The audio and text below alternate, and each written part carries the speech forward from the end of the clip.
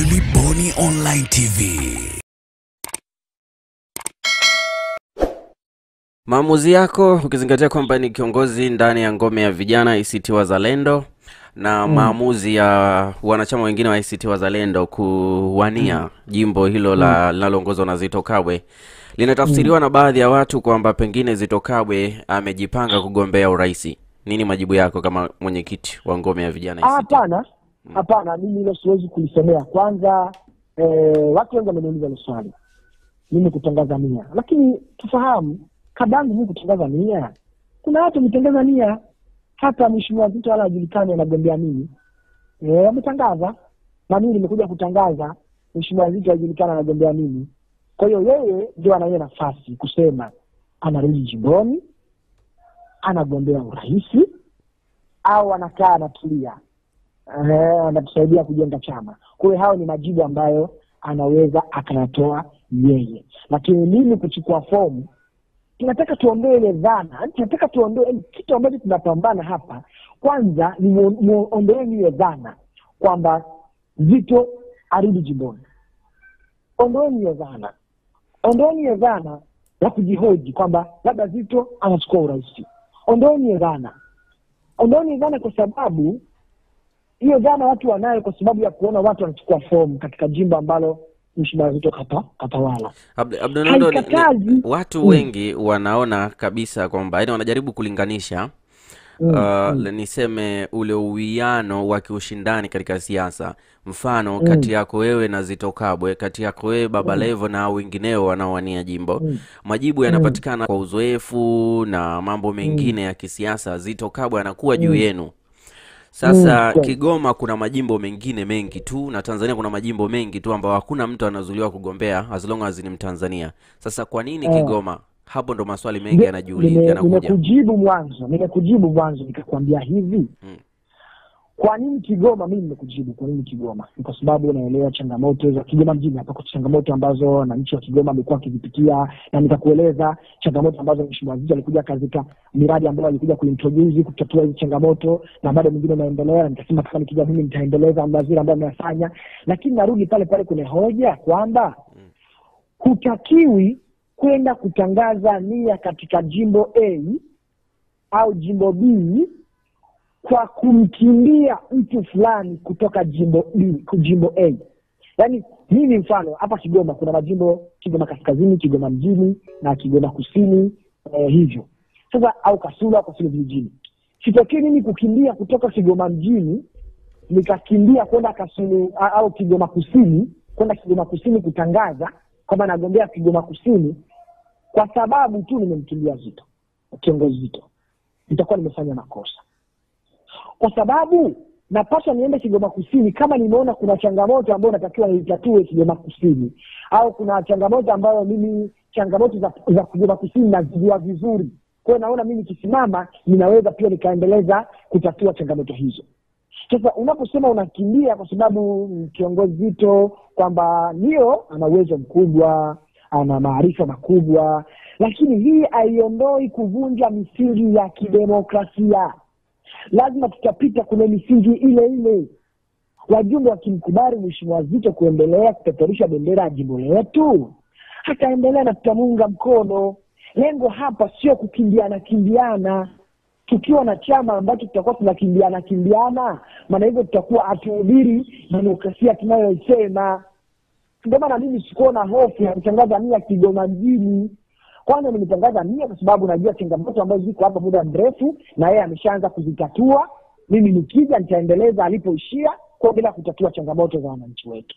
Lakini nimejiaminisha kugombea ambapo mheshimiwa ZITTO na yeye anaweza jimbo ambalo alikuwa anatawala na yeye muda wote anaweza akatangaza kugombea hapa, na wala mimi sikushtuka kwa sababu ndio tumelelewa, chama chetu kinatilia hivyo katika misingi ya kidemokrasia. Tunaheshimu misingi. Kwa hiyo mimi nikija kugombea tunaonesha watu wengine huko nje kwamba chama chetu kipo imara. Demokrasia tunayosema hatuiandiki tu kwenye katiba, tunaiishi. Kwa hiyo sio tabu kuja kugombea naye, au kama atakapotangaza kurudi kugombea sio tabu. Ana uwezo mkubwa, ana maarifa makubwa, na sisi ndio tunajifunza kutoka kwake, lakini sio sababu ya kuvunja misingi. Tukisema hivyo Maana hivyo hatupasi kumkosoa Mheshimiwa Rais Magufuli na chama chake kwa kusema anapaswa kuchukua fomu peke yake. Hatupasi kumkosoa kama ni hivyo. Kwa tunapoanza kukimbiana inapaswa tusiwe tunakosoa hadi CCM ambao mtu mmoja tunachukua fomu ya urais, wengine wakichukua wanahojiwa, wengine wakichukua wanaambiwa ni wasaliti. Kwa hiyo lazima tujitofautishe kwamba chama hichi ni tofauti na vyama vingine. Chama hichi ndio chama mbadala, wananchi inabidi wakione, ndio chama chenye demokrasia ya kweli. Watu wanaishi demokrasi ambayo imeandikwa, wanaishi na kuitekeleza, sio kuihubiri tu kwa maneno. ABDUL NONDO, CCM anachukua fomu Rais Magufuli peke yake kwa sababu ni utaratibu wao ambao wamejiwekea. Ndani ya miaka 5 ile ya kwanza akimaliza mingine 5 anachukua fomu, mingine ndo mtiririko unaenda. Ni utaratibu wao na historia inaonyesha hivyo. Si kweli. Uliza Mheshimiwa Kikwete kaanza kutawala mwaka 2005. Kaenda mpaka mwaka 2010. 2010 wao mwenyewe ni shahidi. Kuna watu walishindana naye kuna kura za maoni. Haya, juzi kuna profesa alishindana naye kuna kura za maoni, profesa nani?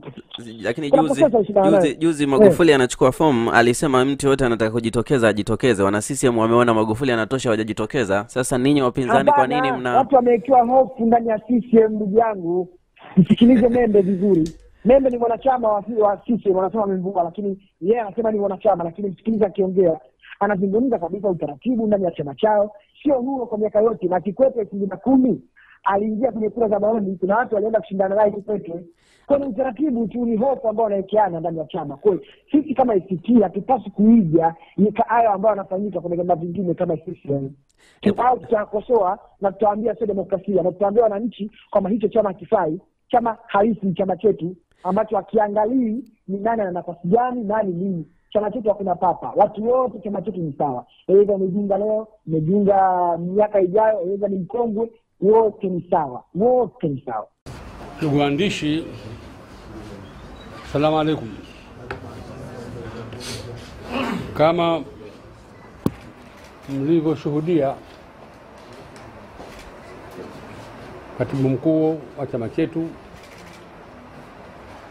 kanikabidhi rasmi fomu ya kugombea urais wa Zanzibar,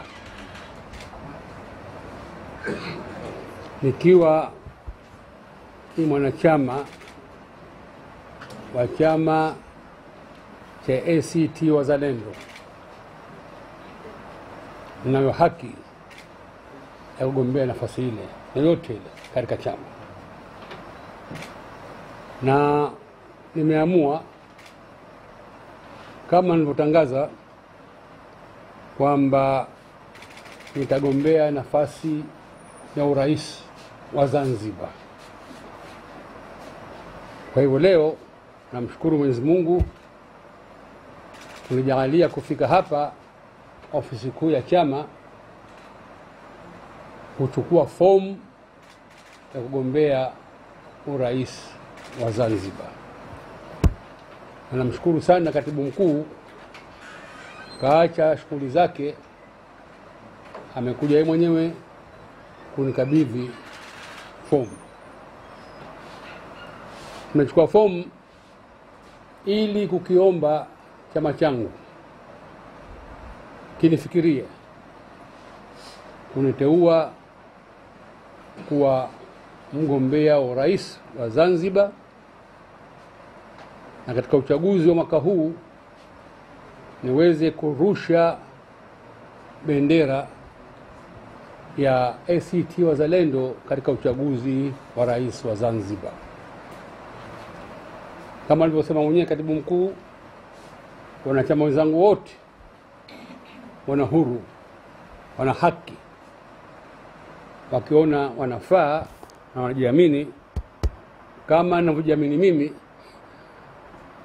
wachukue nafasi hii, tukiache chama kifanye kazi yake. Kwa hivyo nawashukuruni waandishi kwa kuja kushuhudia tokeo hili. Mimi naamini kabisa mtaelewesha Watanzania kwamba leo Maalim Seif kachukua fomu ya kugombea urais. Asanteni. Make your day right. Giliboni Online TV.